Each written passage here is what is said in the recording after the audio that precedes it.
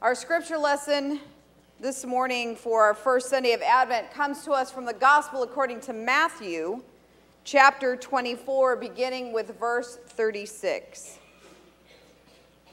Hear the word of God. No one knows about that day or hour, not even the angels in heaven, nor the Son, but only the Father. As it is in the days of Noah, so it will be in the coming for the Son of Man. For in the days before the flood, people were eating and drinking, marrying and giving in marriage, up to the day Noah entered the ark.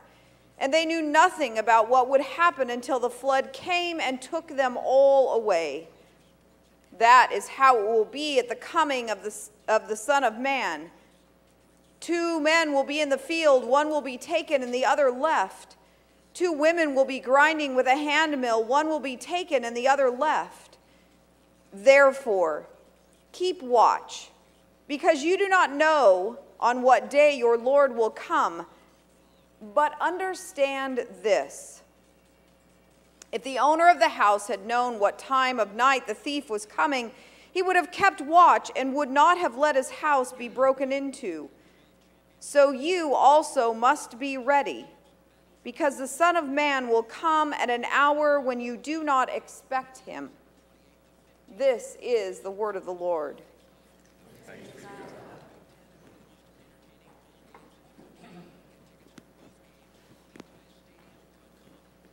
Will you pray with me?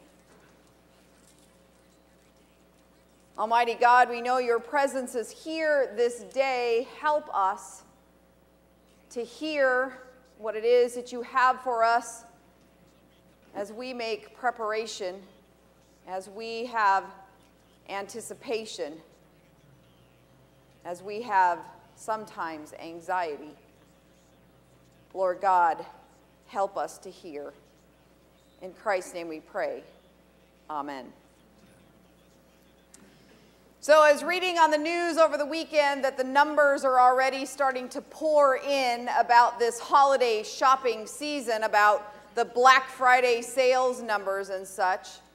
And they're already predicting record-breaking sales, not so much for the in-store retailers, but record-breaking numbers for online sales this year.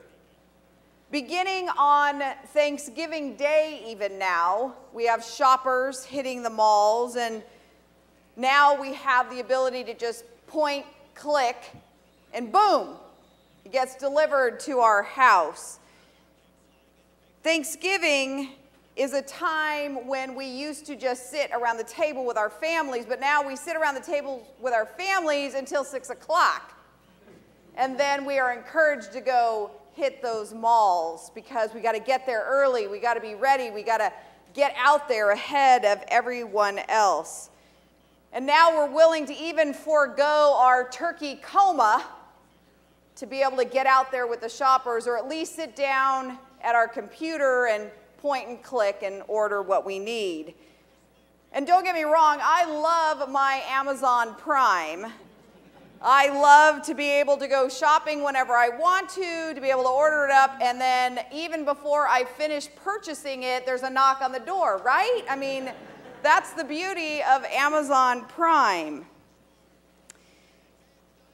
Partly, all of this is possible or has been made possible because we have a hard time waiting. We have a hard time being patient. When we want something, we want it now. When we decided that we need it now. And so we do not delay our gratification. We don't wait for much of anything. And that is exactly what the congregation that Matthew was writing to, that was what they were feeling too. They were having a hard time waiting. They were a group of Jewish converts who were confident that Jesus would return in their lifetime. And they were growing impatient, and they were beginning to lose faith because Jesus had not yet come again. And Matthew was retelling them the stories of Jesus in a way that would bolster their hope, that would restore their faith. He was sharing the gospel of Jesus Christ. He was sharing the Messiah to a group of believers, to a group of followers, to a group of converts who were living caught between the first advent of Christ and the second coming of Christ. He was writing to a group of followers, of believers, of converts who were caught between the first advent of Christ, his birth in Bethlehem, his life in Palestine, his death on a cross, his resurrection. He's writing to these converts who are caught between that first advent and the second coming. They were living in the in-between times, the already but not yet times, in an era where the old is passing away and giving way to the birth of something new. Wait, that's when we're living. We are yet still those people living between that first advent and the second coming. So while Matthew was writing for a specific audience, he is writing to us as well. For Matthew was writing about the old age passing away and yielding to the new age being born. The old age for Matthew was marked by the presence of Satan and the demons, by idolatry and sin, injustice, exploitation, sickness, and strife between nature and humankind. It was marked by violence and death. But the new age will be characterized by the complete rule of God and the angels, by authentic worship, forgiveness, mutual support, health, blessing between nature and humankind, and eternal life. Isn't that what we are looking forward to? Isn't that what we are working towards? That restoration? God is acting through his Son Jesus Christ to effect that change. The birth and the life and the resurrection are the first phase of transformation, and the second coming will bring it to completion. Meanwhile, Matthew's community is living in a conflict zone between the ages, and we do as well.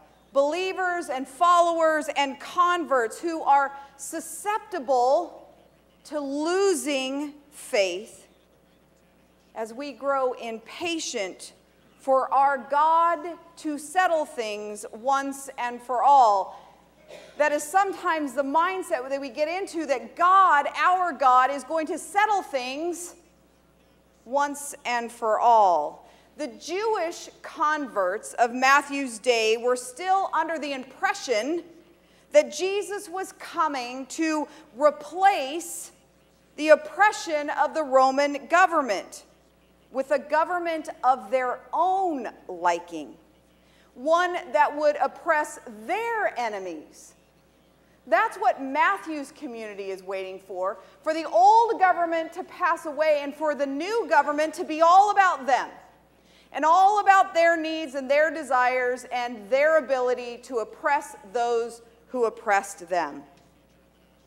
The people were still putting too much trust in the structures of the world and hoping that if their people oversee the structures, then it will be all good for them.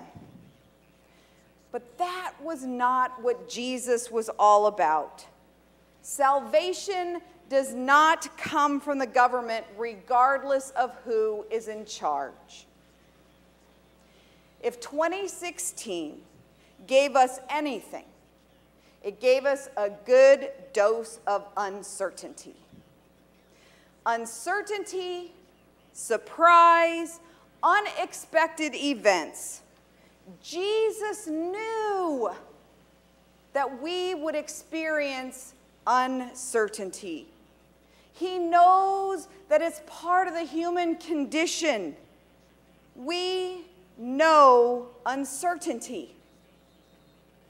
2 colleagues were working. One was diagnosed with cancer, the other not. 2 candidates applied for a coveted job. One was selected, the other not. 2 kids were navigating their way through high school. One succumbed to drug addiction, the other not. 2 couples were joined in marriage. One stayed married, the other did not. Our lives are filled with the unexpected. They are filled with the surprising and the life-altering events. And in the midst of all of this, in the midst of all of that uncertainty and all of those surprises, we are invited. Actually, we are commanded to keep watch for the presence of God we know in Jesus. In the midst of the tragic events that happen in our lives, in the midst of the uncertainty that surely each of us will experience at one point or another, we are invited to look for God in Jesus Christ and those experiences. In the midst of those tragic events, though, that is not easy. It's not easy to always see God in that. It's not easy to know how Christ will come alongside us in that. Sometimes we have to wait a little while to see where God is at work. And that can be painfully hard. Yet the promise throughout Scripture is that God reliably meets us at our points of greatest need and accompanies us even and especially in the most difficult of circumstances. Watching and waiting is hard most times. But it is one of the main reasons we come to church together in worship on Sundays. To be watching and to be waiting with each other. To be watching and waiting while we're sometimes straining to see God at work in the ups and the downs of our lives. We come to church to hear words of encouragement read once again. Words like the prophet Isaiah that we heard earlier.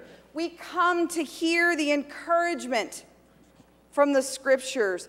Come, let us go up to the mountain of the Lord, to the house of the God of Jacob. He will teach us his ways so that we may walk in his paths. The law will go down from Zion, the word of the Lord from Jerusalem. And he will judge between the nations, and he will settle disputes for many peoples. And they will beat their swords into plowshares, their spears into pruning hooks. Nation will not take up sword against nation, nor will they train for war anymore.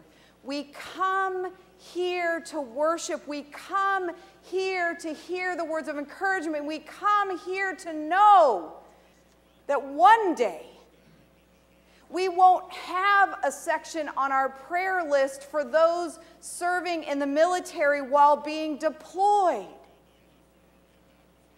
because God is up to something that we don't know fully yet what is to come. We are also to come to church so that we are surrounded by other followers of Christ, some of whom are struggling to see God, and some who have recently seen God and can share with us what they have seen. We gather to encourage one another, to help each of us see God, especially in the dark and difficult times. No one knows when tragedy will strike. No one knows when incredible blessing may occur. No one knows. But we do know this: God is present. Sometimes it's hard to see, and then we need help. Sometimes it's apparent to us, and then we can help others. That's the way the body of Christ worked all those years ago when Matthew was writing his gospel, and even today now. That is the best way that the body of Christ works. Some of us will know tragedy, while others will know redemption. And we share with one another so that all might know the power and the strength of the body of Christ. We have begun the Advent season. Not yet Christmas. We want so badly to rush headlong right into Christmas. But first, we have Advent, a time and a season of preparation and anticipating, a time of waiting, a time of watching as the old ways are passing and we are being made ready for the birth of something new. As we wait and as we watch, we gather. And we gather in sorrow while we share joy. We gather in shame only to receive forgiveness and grace. We gather to share and receive as we build a strong body of Christ. Even Jesus himself does not and did not know the hour or the day or the time when the second coming will occur.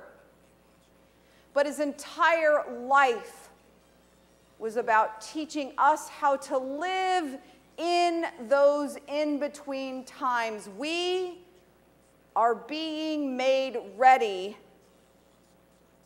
while we watch and we wait and we gather together. Amen.